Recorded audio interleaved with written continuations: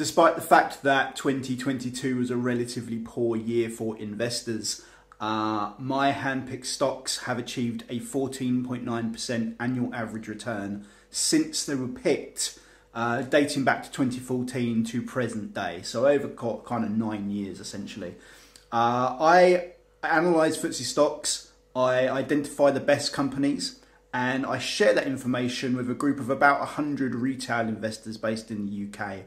I'm looking to expand that in 2023. So if you are interested in identifying or learning the best stocks to invest in long term, we're talking 5-10 years kind of holds, from 2023 onwards, then stay till the end of the show, watch till the end, and I'll share with you how you can get involved.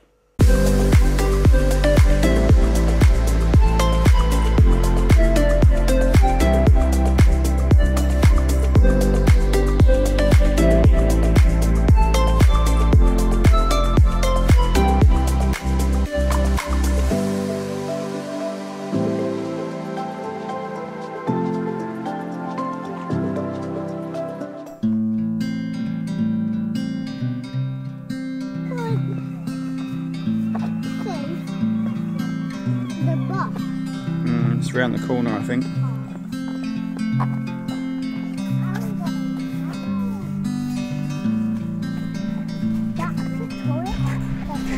Is it? No, it's real. That's a real excavator.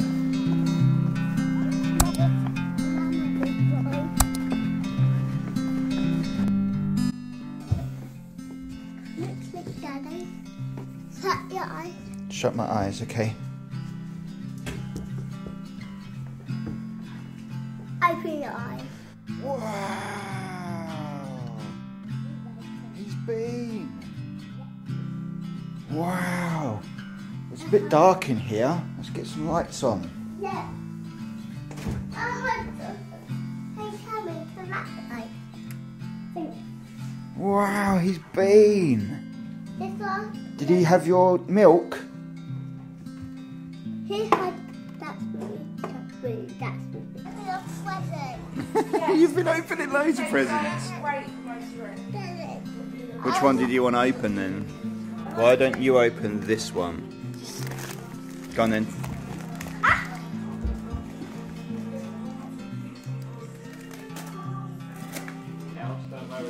All of these this morning.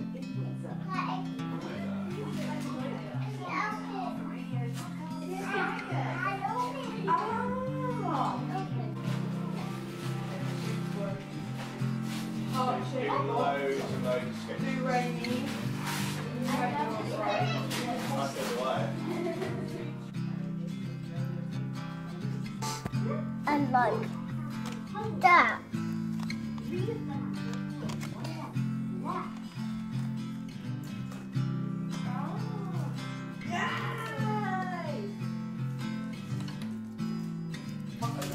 Where's the inside? So 2022 has come to a close, and what an interesting year it has been. I started this journey of turning 4K into £1,024,867 back in 2019, and what a year to choose to do something like this. Well, in 2019 we had the pandemic that hit, so that was the first thing. I mean, starting a portfolio up and adding stocks to that portfolio, and just months into starting this whole thing up, the markets crashed as the pandemic hit, and I went to town. I went to work. I invested £11,000 into stocks during that crash, at a time when everyone was saying that, you know, this time it's different. We've never had a global killer pandemic spreading. You know, you can't compare this crash to other crashes because this is completely unique. I'm selling all my positions and all this kind of stuff. This is all the stuff that I was surrounded by at the time. And despite those doomsayers, I decided that the education that I'd collected over the years, the training that I had done, the investors that I had studied, everything that I had learned steered me towards now is the time to buy stocks. And you wouldn't just, it wasn't a case of just going out in the market and just buying things left, right and centre. It was a case of really doing my due diligence on the 957 FTSE stocks that I had spent my time investing, analysing, and working out of those 957, which of them would I want to own in the first place, as in good quality companies that are making substantial profits, that are reinvesting those profits back into its own growth, that have sensible growth strategies that make perfect sense to me, that I can understand, that are operating in industries that look like they have a very good rosy future. And all of my criteria that I look for, these companies needed to tick all the boxes. And by the time I'd gone through 957 stocks, I'd found a handful that I liked. That was it, just a handful. The rest of the companies I wouldn't touch. And of those companies that I identified, that handful of companies, only a smaller handful of those companies, only a small percentage of them were trading at prices that made sense. And this is after the coronavirus pandemic had come out and the markets had tanked. Even then, prices were still too high for many of these stocks. And so I went to town. I put £11,000 into my portfolio and started to expand the portfolio, and I started buying up as much as I could, really, in terms of the right companies, the companies that made sense and were priced correctly. And within 6 months, things had completely recovered pretty much, and prices had reached their pre-pandemic crash levels. They'd surpassed them, and things looked really good, and we were in a very good position, and still are. Despite the fact that in 2022 markets have fallen about 25, maybe 30%. And we have taken a hit from that, of course, but the work that was put in 2019, I think, has gone very well for us. I've also managed to put some capital in this year, whilst prices have been reduced, so that when the recovery comes, whenever that might be, I see this as kind of the winter, and I'm kind of sowing the seeds now, so that come the harvest, when the markets recover, all the hard work has been done, and I'll just be able to enjoy the profits, the benefits from all of this work.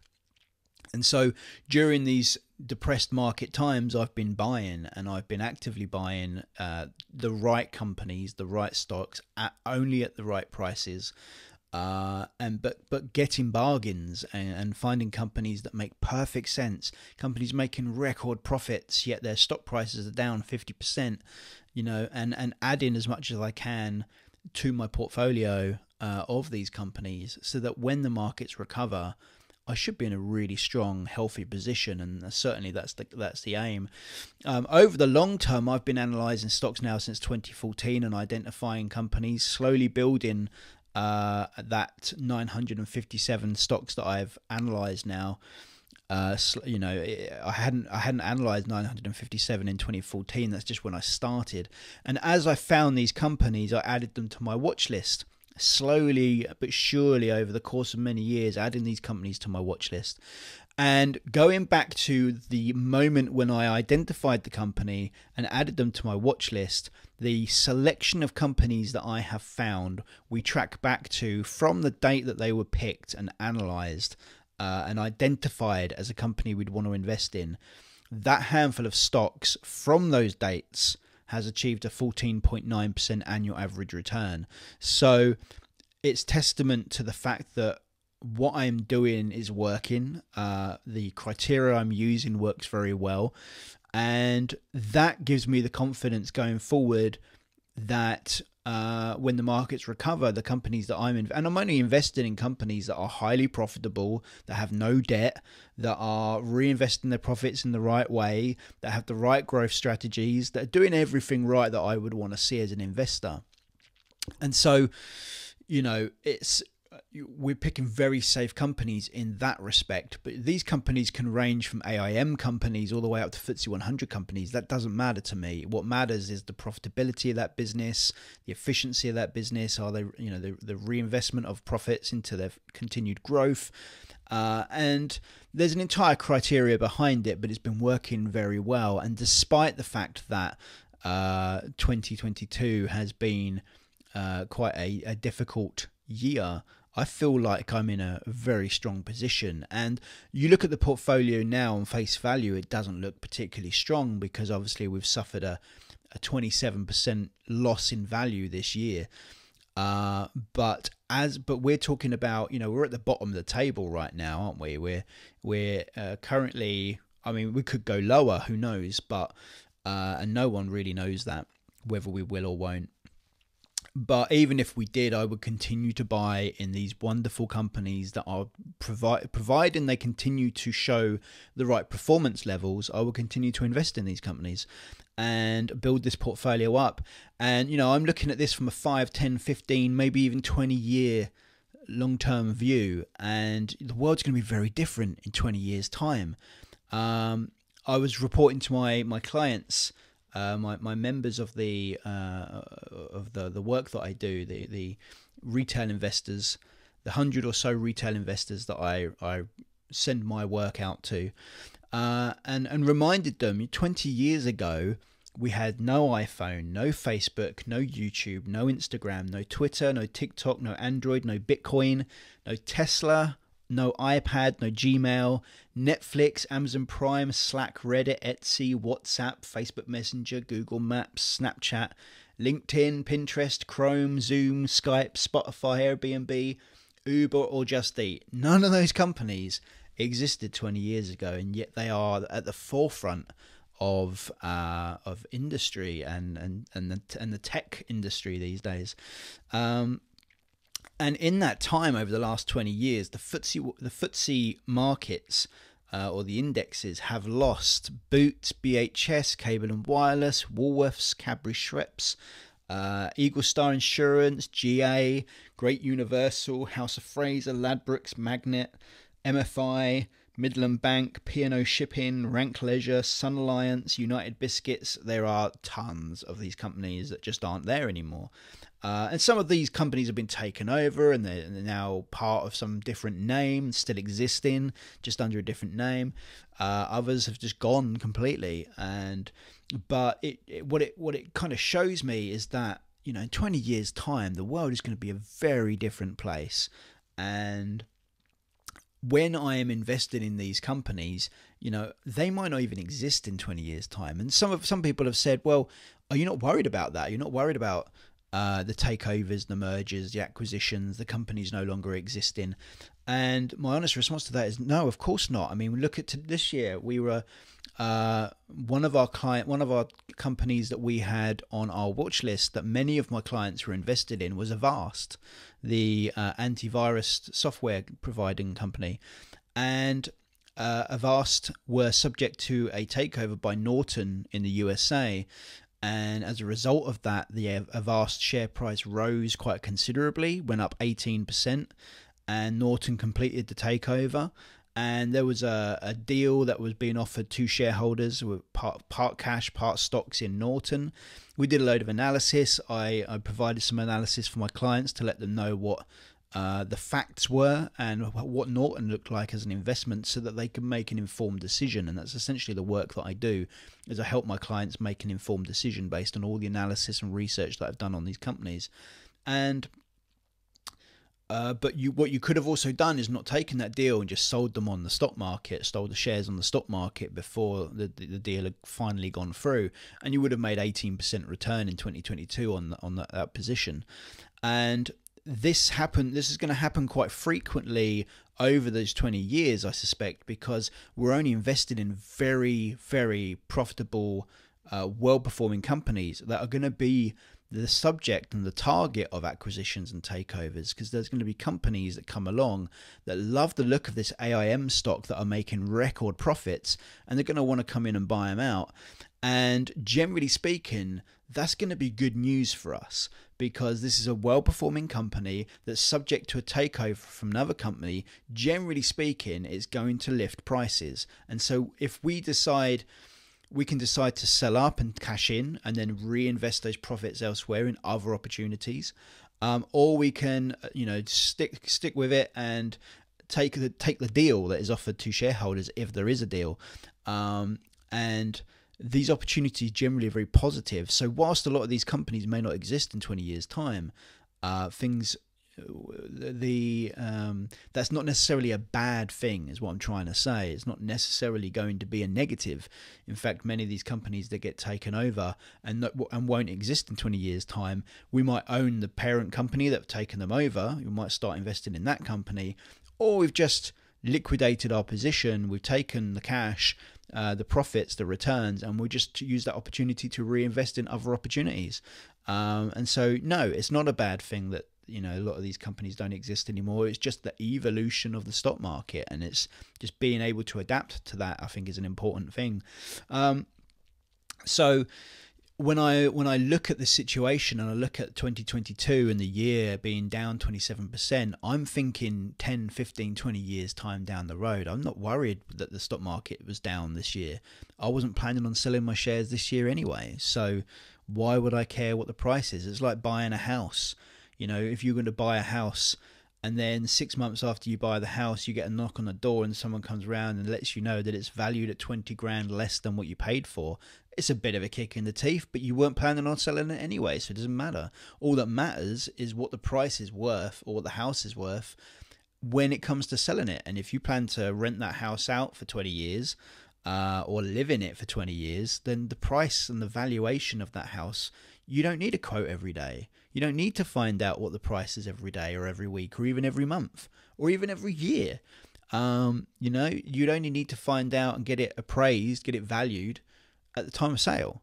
And so the same is being applied to my stocks right now. I'm looking at my stocks and thinking, I don't care what prices they are in terms of the value of them right now in my portfolio, because it's going to be a different world in 20 years' time. They're going to be valued very differently.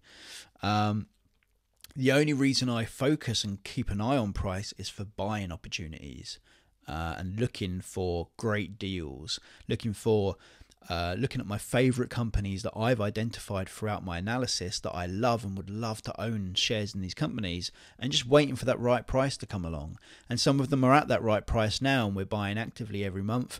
Others, they're overpriced, and we're not willing to pay what the price is right now. So we're waiting for an opportunity for that price to come down. That may never happen. With some of these stocks that I've identified, I've never owned a share in that company, despite absolutely wanting to, because the price has never come down to a level that I'd be willing to pay. So this is a great investment company I would love to own, but all the time the price is too high and it's overpriced. I'm not willing to pay.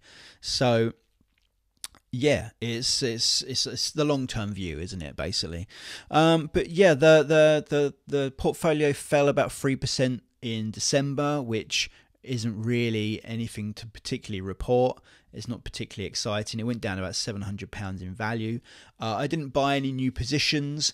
We didn't even get any dividends this month. There was no dividends that came through in December, despite holding about 12 different positions. None of them were paying any dividends in December, and that's quite commonplace. So dividend wise, we ended up bringing in, let's see, it was about £836 from dividends, which for the year is about a 3% total yield based on my portfolio value at the start of the year, and the returns that we got from the dividends represented about 3% return. So considering we don't typically focus on dividend stocks, we're looking at companies that are going to grow exponentially, grow very fast, therefore hoping that the share price is going to grow at the similar sort of rate. We're not necessarily focused on particularly finding dividend stocks. It's not part of my criteria.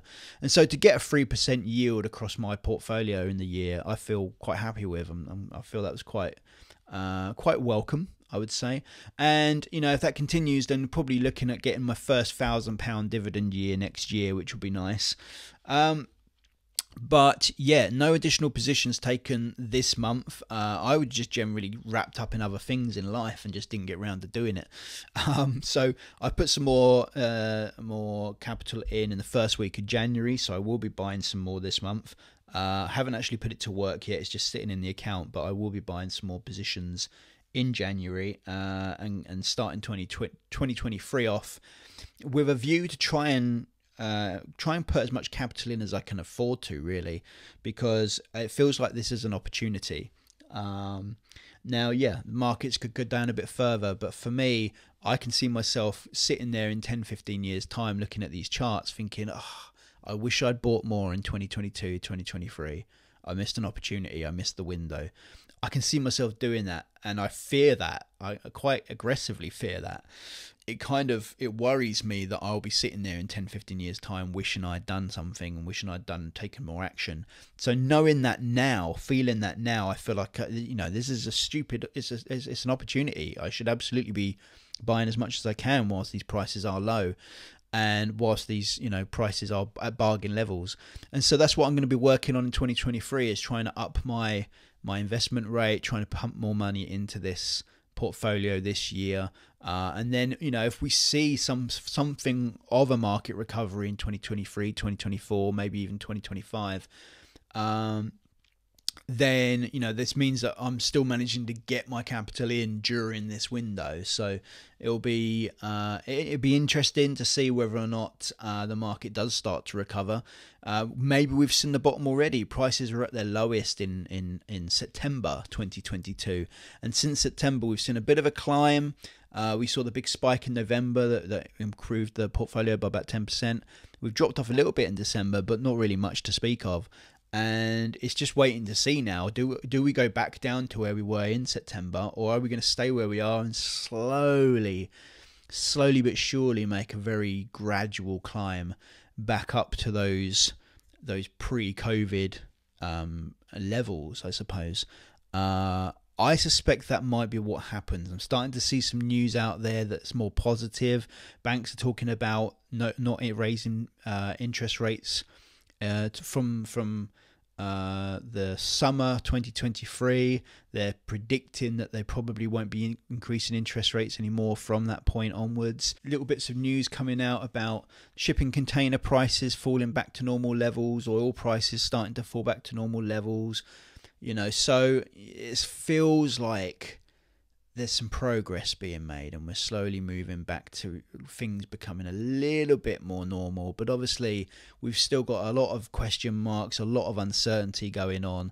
There's still the whole Russia-Ukraine issue still outstanding. It's going to be very difficult to have any certainty in the markets. And again, essentially that's what's keeping investors away, is a lack of certainty. As soon as investors start to feel certain about the markets again, they're going to start pumping their money back into stocks. Right now they're not doing that, and that's why prices really aren't going anywhere. So yeah, interesting. But over the course of 2022 then, we took a 27.4% loss in the portfolio, so a relatively decent sized chunk. But I remember Peter Lynch's book talking very much about how the stock market does this in cycles, and statistically you're looking at a 25 to 30% drop in the markets every 7 years. Now, it doesn't always play out that way. It's not every 7 years, but statistically speaking, on an average it is. And so you'll tend to see a few of these in your lifetime, and the markets will recover. They will recover from this latest decline in price. It will be a sad moment if we don't capitalize on this moment and buy as much as we can while these prices are down, because they will recover. And like I say, 20 years time things will be very different. Didn't pump any more cash in, didn't sell any of my positions, didn't buy any more positions. So a pretty non-month really, not very exciting. But that is it. That's how things are going. So yeah, it'll be interesting to see what happens over 2023, and I'll be continuing to do these updates for anybody who's interested in watching them.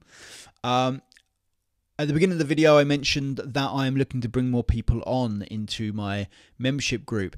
So essentially what I do on a full-time basis is I analyze stocks. I analyze FTSE companies on an ongoing basis. We're always keeping on top of these companies that we've looked at.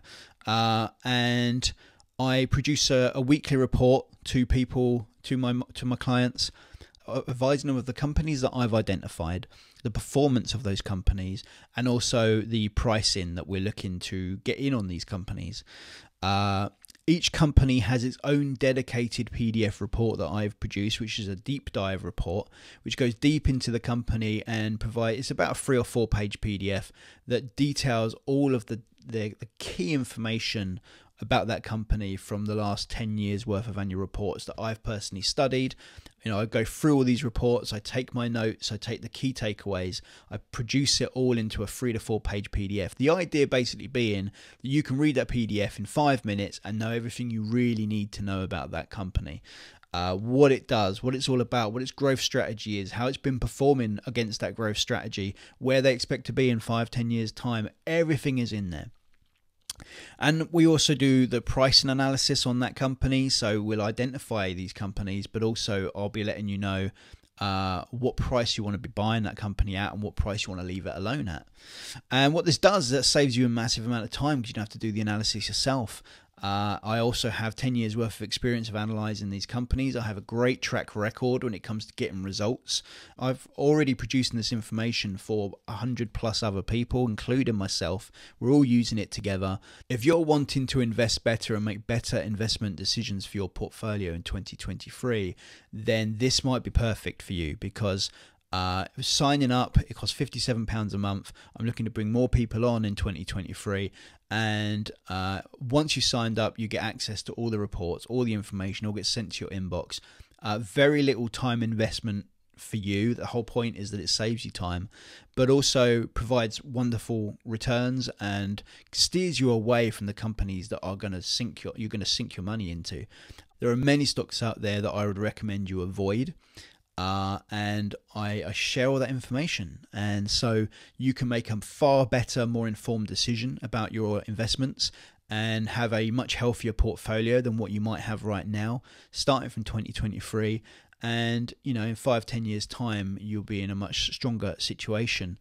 If that sounds like something you would want to get involved in for 2023, I am opening up my client base, bringing some more people in. If you are interested in getting involved, then you just need to go down to the description underneath the video, and there's a link to join the Invest Better stock picking service. Go there. There's no obligation. You can go and click on that link, and you can go and read up about what's provided in that. But if it is something you decide you want to get involved with, you can sign up from that link. And as soon as you sign up, you'll get your welcome pack sent out to you. I will be in touch with you to say hi and introduce myself and talk to you about your goals and aspirations and what you're trying to achieve with your portfolio. And we go from there, essentially. So if that's something you want to get involved with, link is in the description. Thank you so much for watching, guys. I hope you're enjoying this particular series on the channel. If you are, please give it a like and subscribe if you haven't done so already. Thanks so much for watching. I'll see you soon. Cheers, guys.